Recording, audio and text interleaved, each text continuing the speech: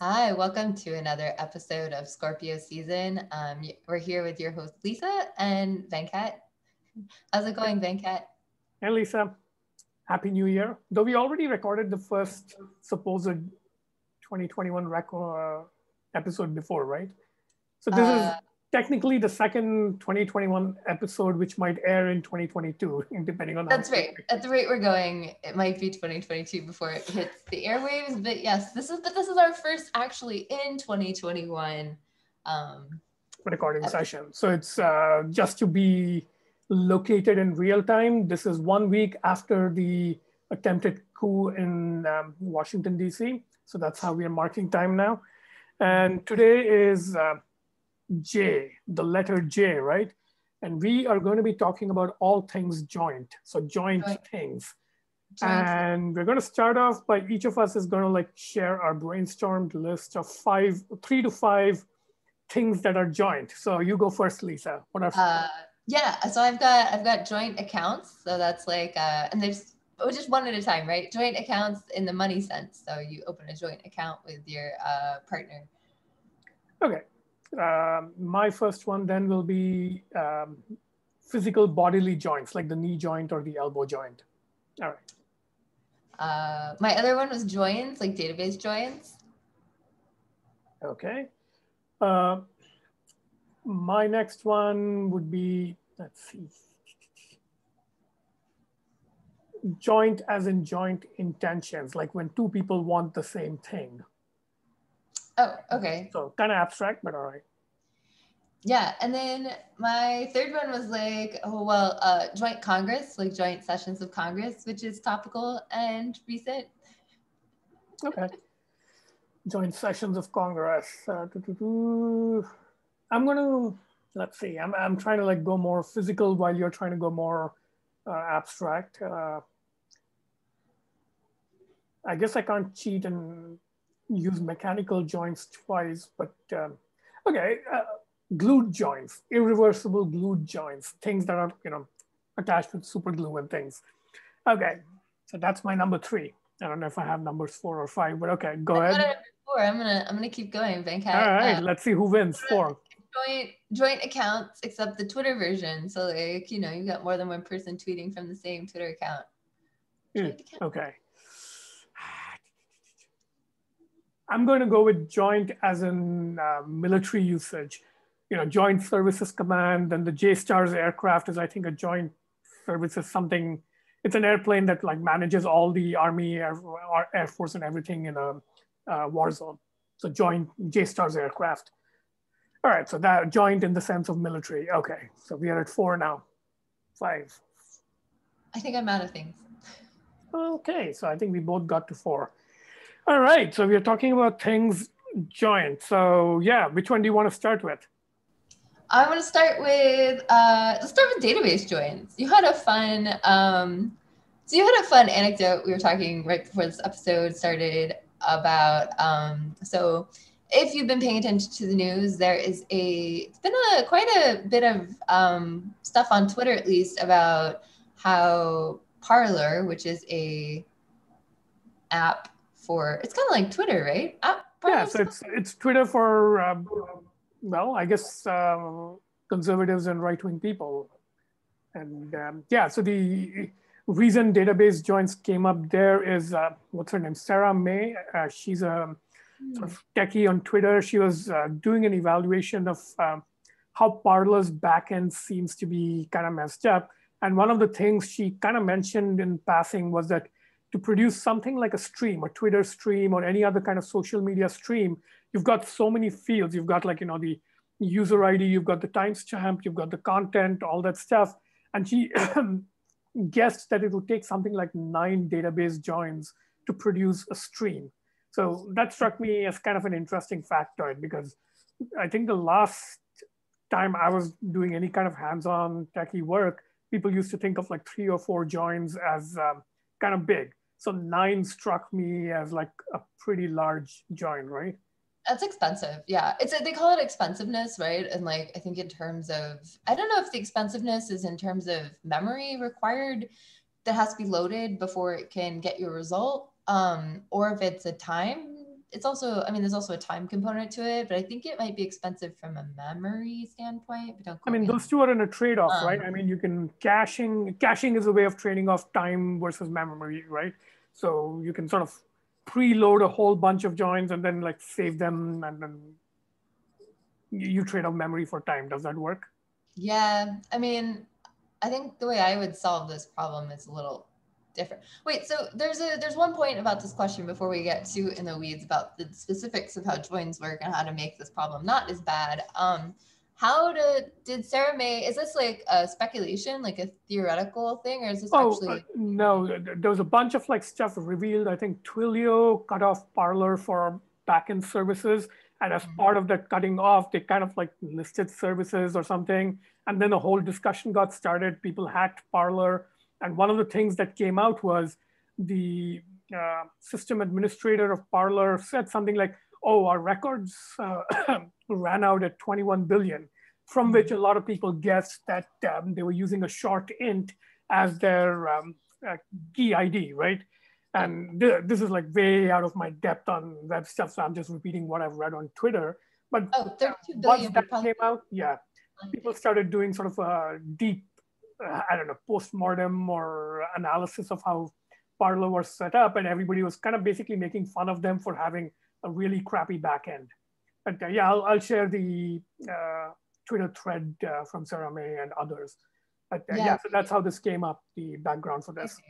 Yeah, I mean, it's like, it's one thing. I mean, if that's actually what their SQL statements look like, that's pretty bad. There's a way so the way you don't do that, and I think for one of the ways that you can avoid having to do that many joins is by, instead of having tables, you duplicate data in the database such that, for example, the account name in the record, so in the records that you have the tweet data, you also include the field of the account name, and then you only have to read out of one table and there's no joins.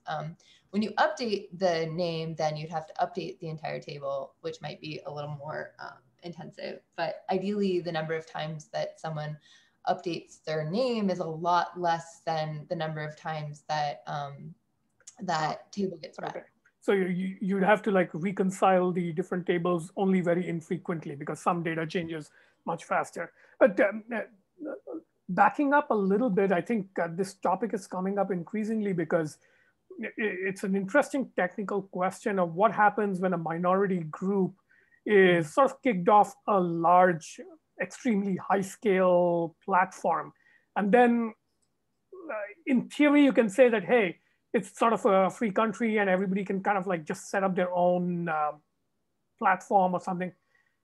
And I mean, the barrier, I mean, it's basically like, I think the question then is like, what should the barrier to entry to certain platforms be for varying groups, right? And I think that Parler has, to some extent, I don't want to say shown, but like gotten to the point where their barrier to entry to running an online service is quite high, because the amount of capital and know-how and infrastructure that they're going to have to build out on their own, not relying on anyone else, is going to be quite intensive, because the types of speech that they've been allowing on their platform has resulted in like real world consequences that other businesses have decided they don't want the liability for. Yeah. So the interesting question is like the whole idea, like setting aside the philosophical or political aspects of freedom of speech or freedom of reach, the technical aspects are interesting because what's really happening is, if it was just one person or like a dozen people who wanted like collective freedom of speech, it wouldn't be hard, right? Like anybody could set up a Mastodon server or a WordPress site, which can scale to maybe several dozen or even several hundred people talking at once. But once you start getting into, we want to have like technical enablement of the voice of like 1 million people or 10 million people, it's no longer clear what the technical means of having sort of shared or joint freedom of speech is, because that's really it. Like if it's just freedom of speech at an individual scale, it kind of doesn't matter. Like all media are available to everybody, go yell or whatever.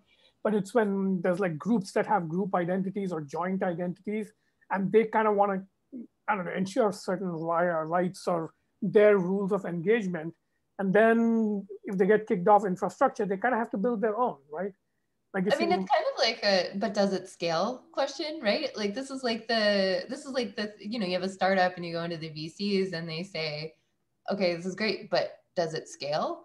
And I like, so basically, I guess my thing is like, yeah, you can have like a small, there's a lot of small distributed platforms that you can build communities on. And once your community reaches a certain size, then you do have to answer the scaling question, right? Like the technical know-how of how to scale a thing is kind of a, I think Parler is like kind of pointing out the like eliteness of the scaling capabilities, right? Like if you either you rent and borrow scaling capabilities from companies that have have allowed you to purchase it from them, such as AWS,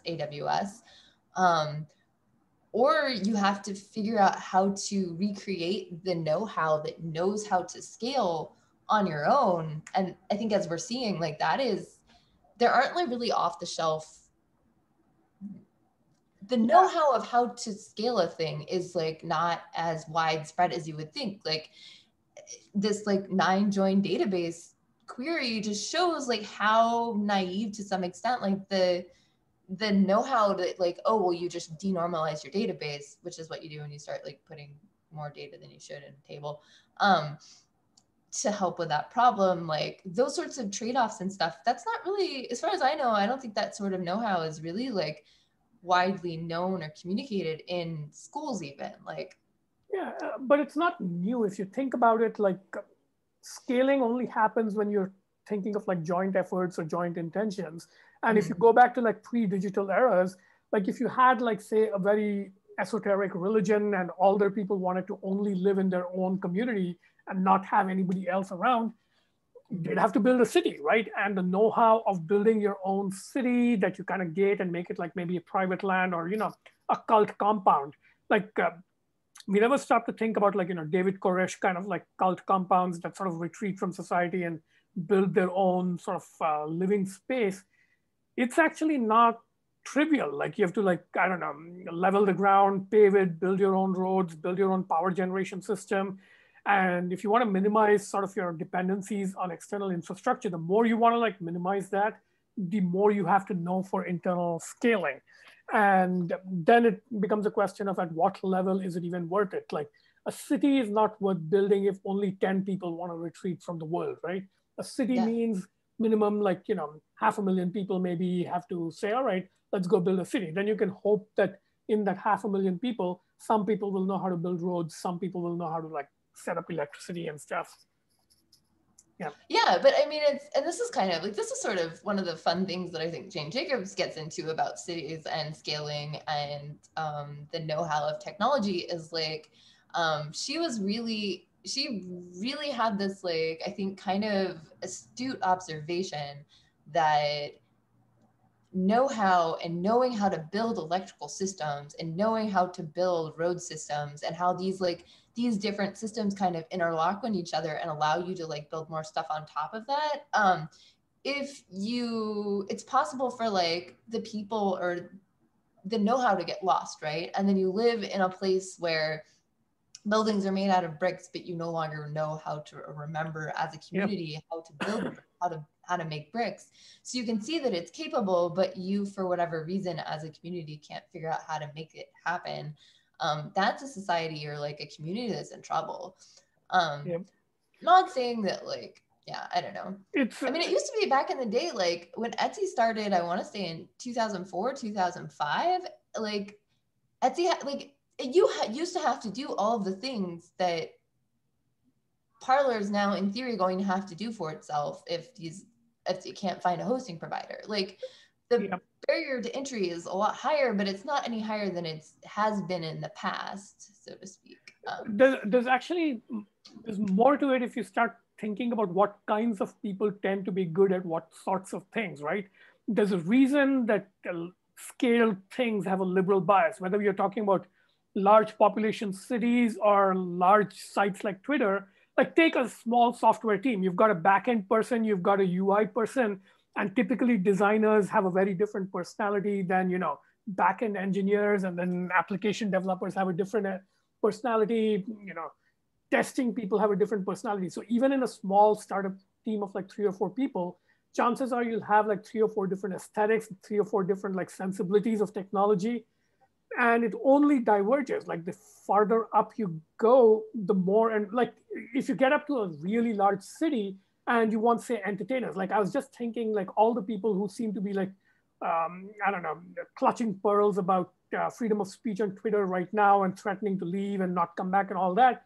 It just struck me that this is like a mean thing to say, but on average, I wouldn't miss them because they don't strike me as interesting. Now, I don't mean this as a value judgment of the type of people who are leaving, but I do mean it as something like there's a reason Hollywood has a liberal bias rather than a conservative bias, because people who are sort of like, I don't know, curious and imaginative and want to like write stories about weird shit, they're not likely to be super conservative, old-fashioned people sitting in a city. So if your system is large enough that you want storytellers in there telling entertaining stories about like, the future and science fiction or whatever, then chances are you'll end up with Hollywood type people.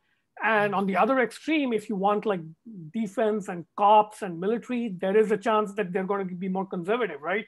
So the more capabilities you want, and you go up from like 4 people to 400 to 4 million to, well, in the case of the US, 330 million, you're going to end up very pluralistic. You're going to end up with basically, if you want to do, let's say, N things, you might need like something like, I don't know, log N ideologies. Think of it that way, right? If you have 100 things or 100 functional skills you want, then log of 100 is 2. So you need like at least 2 ideologies. If you go to 1,000, maybe you need 3. So that's. Okay, but Venkat, I feel like you've also just described the 2 syndromes that Jane Jacobs laid out in terms of like the Guardian versus commercial syndromes to a certain extent, like value systems. Maybe it's certainly in the US, even if you go all the way to the top, the divide is mainly 2, right? But it's not entirely like 2 is like the minimum number of partitions you can make. But look at, we were talking about joint sessions of Congress, right? That's actually 4 groups, if you think about it. There's Senate, and then there's House of Representatives, and they're like derived from the British House of Lords and House of Commons, right? So you've got the commoners, and then senators tend to be older, kind of like richer people with more connections. And within both those, you have right and left. So right, left, nobles and commoners. So already you've got like 4 different worldviews that it takes to run a society, like vertical division and horizontal division. And to run a successful joint session of legislative body, you need those 4 groups kind of like harmoniously talking. And what happened last week was one side decided to bring a riot mob in there. So yeah, it was actually, someone posted, I think I retweeted an interesting thing. I don't think it was during the joint session, it was during, they had recessed. I believe it was a House speech. One of the representatives from Pennsylvania was talking. I think they were discussing objections to the Pennsylvania electoral votes. And one of the Pennsylvanian representatives got up and stood up to defend the process that Pennsylvania had put in place and explained what they had done. And at some point pointed out, or I think accused the side that had raised the objections of lying and not being completely honest about the basis of their objections and the like factual basis of the stuff that they were bringing up. And the tweet that contextualized the video was like, it's interesting because you notice at some point like the people get up out of their seats like they're going to go fight each other. And it's not like the point at which your representatives and like aren't just doing debate, but are actually like about to get into physical altercations. Like that point, I don't know.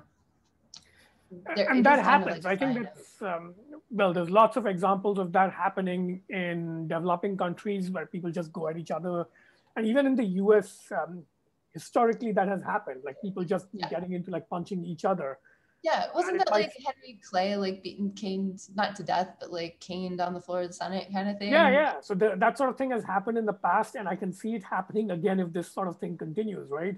And it brings up an interesting point that, I mean, if you don't have trust, then there is no way you're ever going to agree on facts, because you and I will sort of pick different contexts of facts, and then we'll kind of like keep picking away at each other's context. So if you have a certain amount of trust, then you can say, all right, on this basis, I'll cede that point to you, you cede this point. So that kind of like compromise and give and take, I think that's sort of central to the idea of like joint anything. And that's actually a good segue point for like joints in the mechanical sense, right? Like if you have two physical rigid bodies, like, I don't know, this phone and this pen, they each have 6 degrees of freedom. They're like 3 translation and 3 rotational. And if you attach them with a joint, then, well, each of them is going to reduce one of the degrees of freedom, right? And that's kind of how you do analysis of like mechanical designs. If you hear in the background the 3D printer is going, I'm actually printing my prototype Mars rover. And I was just thinking about like how to like make its joints work. And I just realized like last week that one of the joints that I thought was an axle joint, so like, a wheel inside an axle kind of joint, it's actually a ball joint. It has like more degrees of freedom.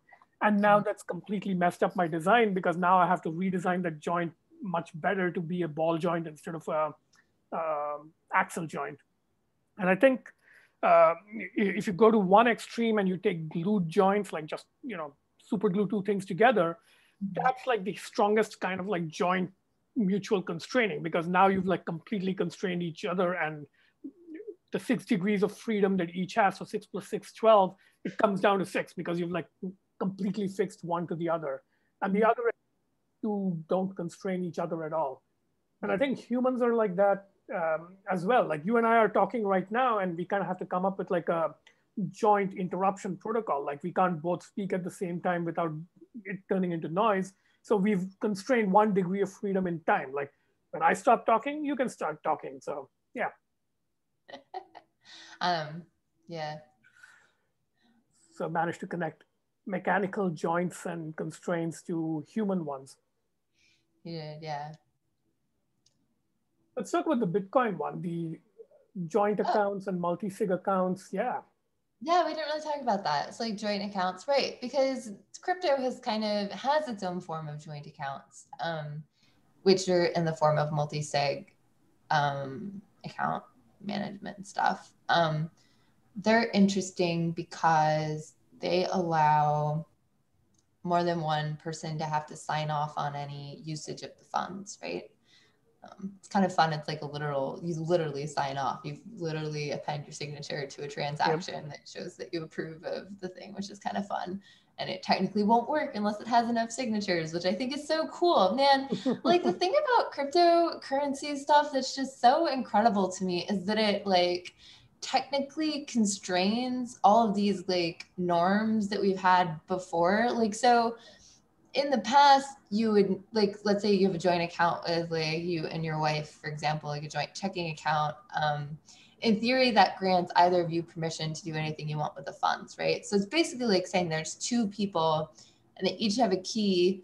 So we can change, we can define this in terms of multi-sig. So like most joint accounts, when you say a joint account, you mean that there's 2 people or 2 sigs, 2 different keys that are allowed to do anything with it, but you only need 1 signature from them, right? Uh-huh. So it's a 1 of 2. So there's 2 people that are authorized to move money from this account, and you only need 1 of them to do it in order to move it, right?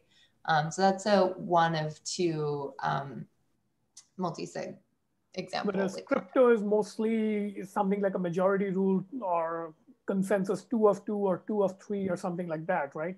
That's the norm in crypto.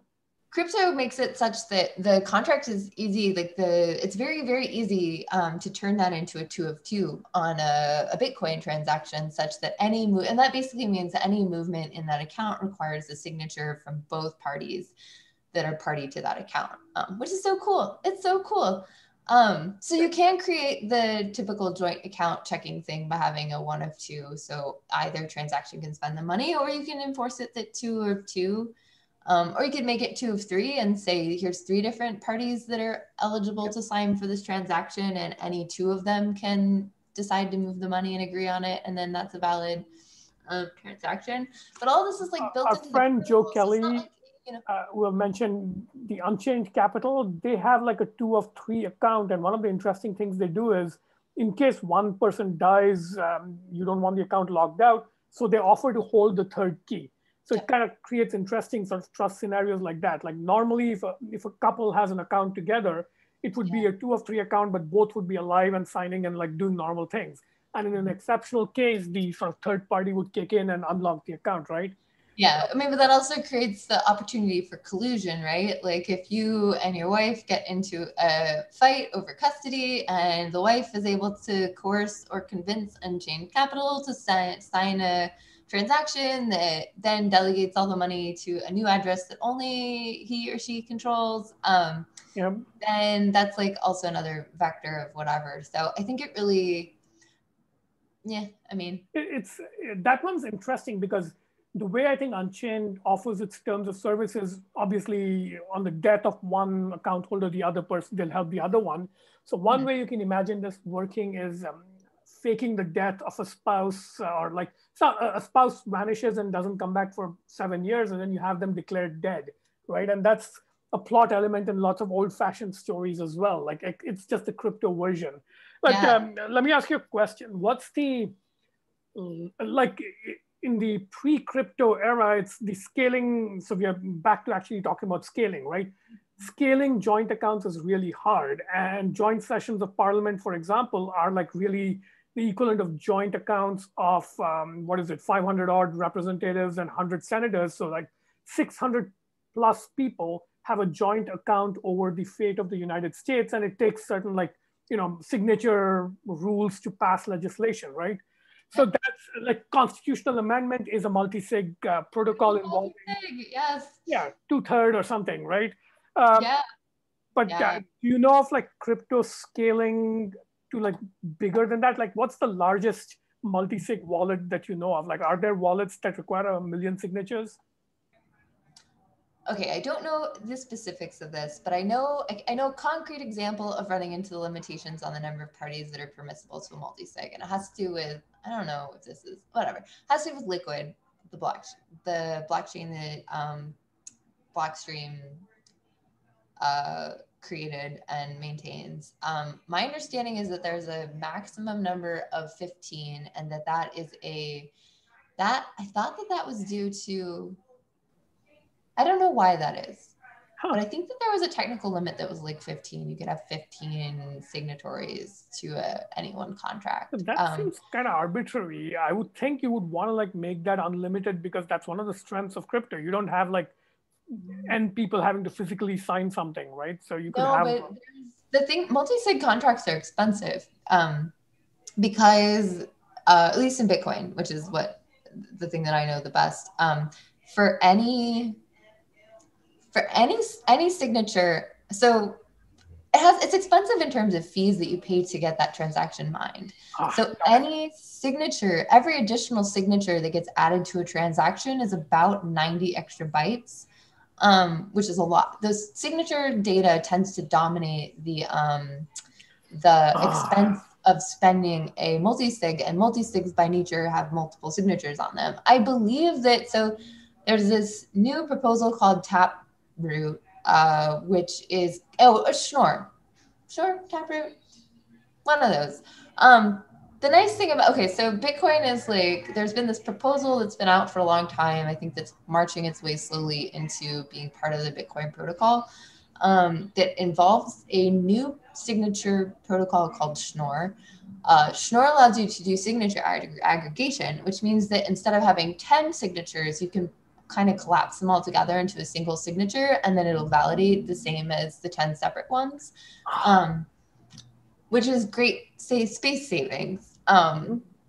So in theory, I say in theory, because I think they're still working on the multi-sig protocol for it, is quite complicated for reasons and is new crypto. So that's also slightly like there's like a lot of open questions around that. But anyway, so like multi-sig under Schnorr is still like, I don't want to call it an open question because I know that there are like definitely proposals on how to do it. But I think they're a good deal more complicated than existing multi-sig stuff. Anyways, so this like expensiveness of multi-sig is going to go away at some point. Yeah, it doesn't sound like practical constraint in that you can do all these aggregation and cascading and delegation and various ways around it. So, but it does seem kind of fascinating that in theory now you could have like really powerful kinds of direct democracy, right? Like But isn't this like the whole? This is more of an Ethereum thing than a Bitcoin thing, right? So Bitcoin is all about joint accounts on the money side, right? Like who's authorized to spend and move money. Like the DAO, the decentralized autonomous organization, right? That I think is a lot more. Those guys are doing a lot of very weird things around this stuff, like though, and they keep. There's one called Colony that I was working with for a while. So they're kind of interesting, but I think so far nobody has really shown that that kind of governance mechanism works on anything other than the crypto projects themselves that are trying to make it happen, right? So you would like it to work for a real case, not just like a test case that's your own project. So I'm still a little skeptical that they're like getting the sociology of it wrong, but technically there's no good reason it can't happen. Anyway, so how are we doing on time? Are we on? I think we're about out of time. Oh, okay. All right. So that was our episode on all things joint. All things joint. Uber joint around. Cool. All right. So that's the J episode. I guess we'll see you next time for what comes after J. K? K, yes. Okay. Oh, we should be able to think of some good stuff for K. I think we're going to kill it next episode. I can feel it. All right. Nice talking to you as usual, Lisa. All right. Always a pleasure, Venkat. I'll see you later. Scorpio Season is proud to be sponsored by Smoke and Screws, the premium filter for your glass pipes, water pipes, and one-hitters. Check out their next generation screen technology at smokeandscrews.com. We're also proud to be sponsored by Art of the Gig, a subscriber-only newsletter for freelancers and independent consultants.